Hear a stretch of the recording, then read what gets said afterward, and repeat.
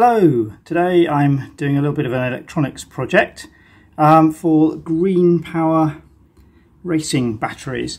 One of the things that school does is a Green Power, basically electric racing car, but it does mean when you take it on an event you end up at the end of the day with probably about 10 or 12 of these 12 volt batteries all needing charging at once.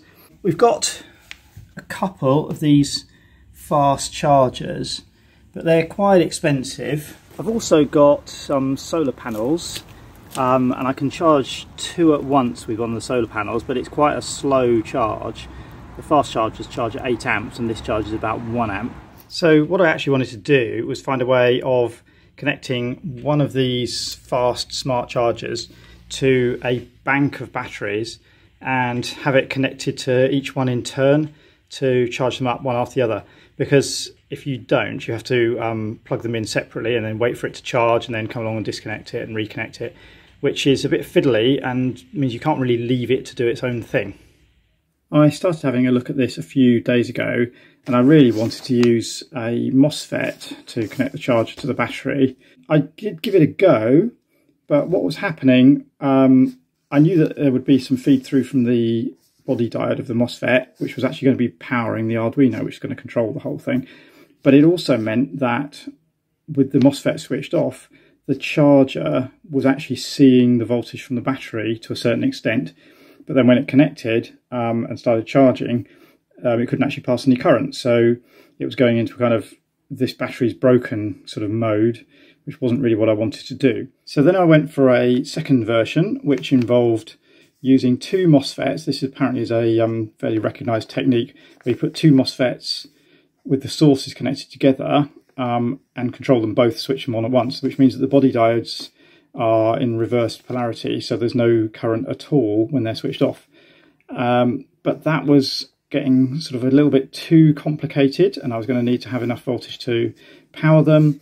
And I was ending up needing to reference everything to the positive supply, which was then making the measurement of the voltage of the battery complicated and the powering of the Arduino complicated. So my final idea was to basically make it nice and simple and old school and use a relay to connect the charger to each battery in turn. The other thing is I found that these relays, a 12 volt 10 amp relay, was only about £1, I think. The MOSFETs themselves were starting to be about £1. If I needed to get logic level versions and I was going to need two of them. So not only was it starting to be fiddly, it was getting more expensive and harder to design properly, whereas this seemed to be quite straightforward.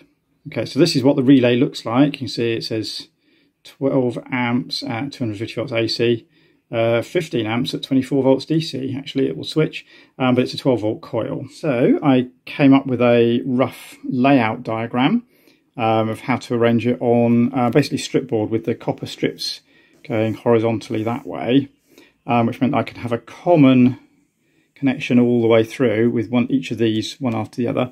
Common connection all the way through for the negative and a common connection all the way through for the charger positive. And then take off the pins for controlling the relay and for measuring the battery voltage, and also a connection from the battery through a diode, which is going to be the power supply for the Arduino. Once I got the design basically sorted, I started drilling holes in this piece of strip board. So effectively I've made holes for the relays and for putting larger wires in for the battery connections. Now, the holes in this type of board are on a 0.1 inch matrix, so 2.54 millimeters. Normally, when you buy components, they tend to be on the same kind of layout, but these turned out to be something like 12 millimeters between the pins instead of 12.4 or something like that. No, 12.2. I think it is. But anyway, they're not quite on the right size. So what I've had to do is drill out the holes bigger so that these will just about go in. And especially the front pin is actually only 2 millimeters apart from the two behind it, which definitely doesn't fit on a 2.5 millimeter hole. So I've had to drill a special hole just here, which is kind of in between the 2 rows of holes so that this single pin will fit in it. And it just about seems to fit. And this is the Arduino that I'm planning to use. It's a Pro Mini. It says on the back 16 megahertz, 5 volts.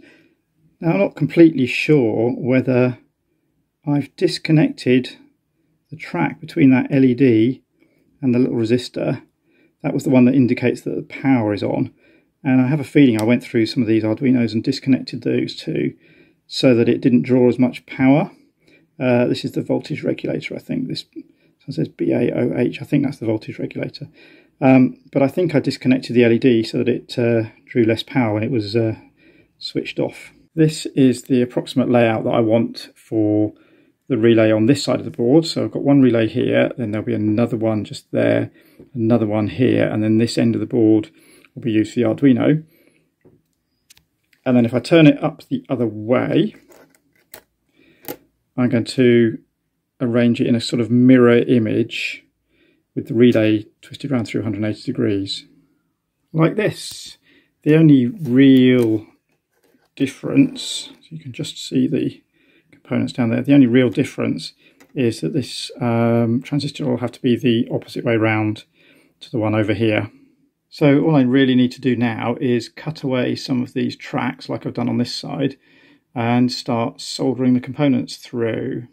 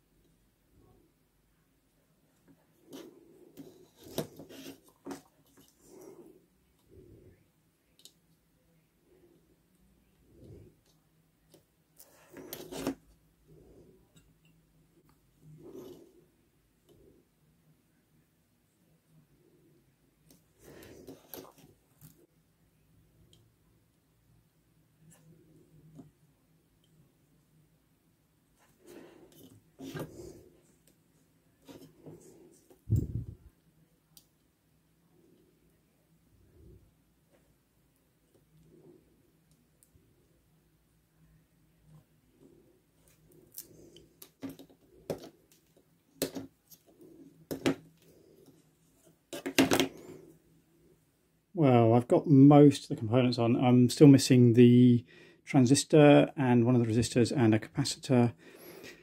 And also the Arduino. And actually I drilled out these holes and I left a space for the ground pin.